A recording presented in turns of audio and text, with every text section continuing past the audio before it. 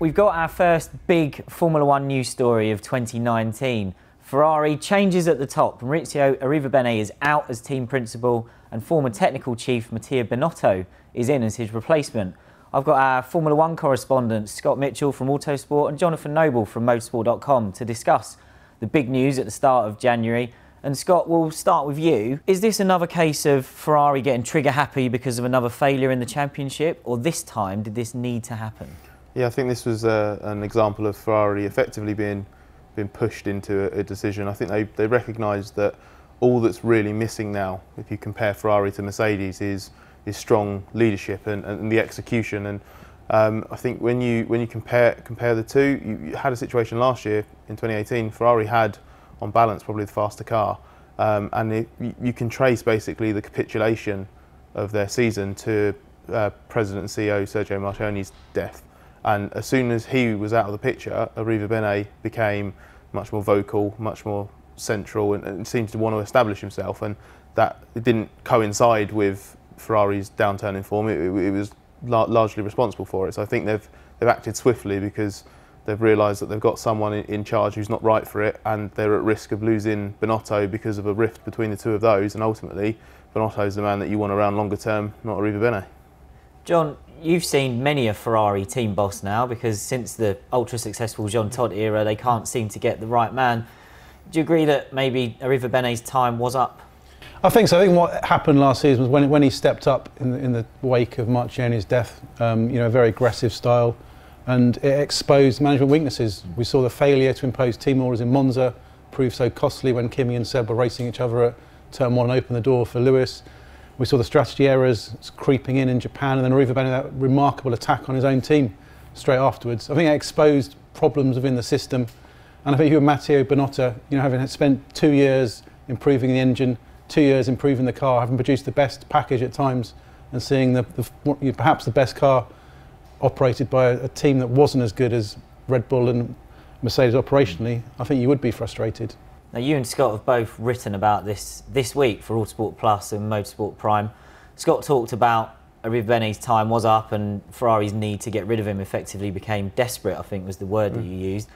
Your piece, John, was about why Binotto's the right man. As you say, he's turned the team around technically, but what else about the way he works makes him the person to step into the role? Well, I think first of all, he's a Ferrari stalwart. He's been there since the 90s. He's worked in all sorts of departments. He understands, how the team operates, how it goes about day to day, how to get the best out of people.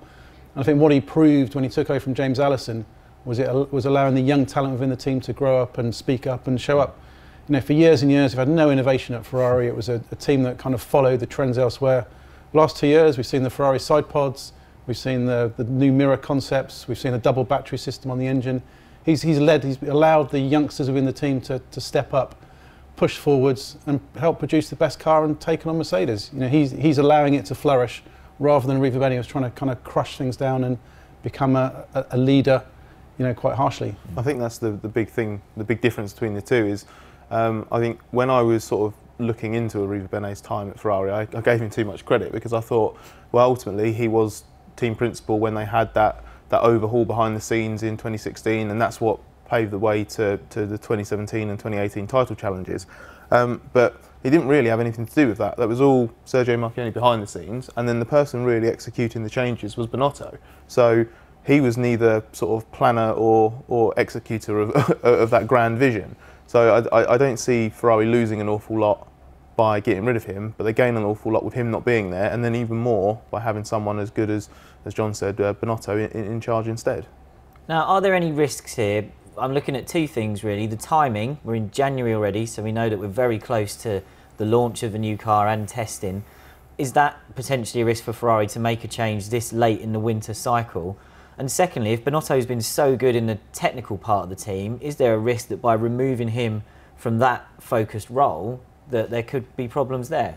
Well, I guess the majority of the work on the 2019 car has been completed. They'll be in sort of the final sign-off phase, I guess, now before testing, and then obviously your early updates in the season. And the main thing, I guess, for me is, yeah, it's an element of instability, but you're putting someone in charge who has an amazing calming effect on the team. He does seem to be assured. When he doesn't speak very often, does he? But when you talked about what Arrivabene was like last year, how it was weird in press conferences whenever Arrivabene was there. It was attack. Well, he wasn't used to doing them anymore because he hadn't done it for 2 years.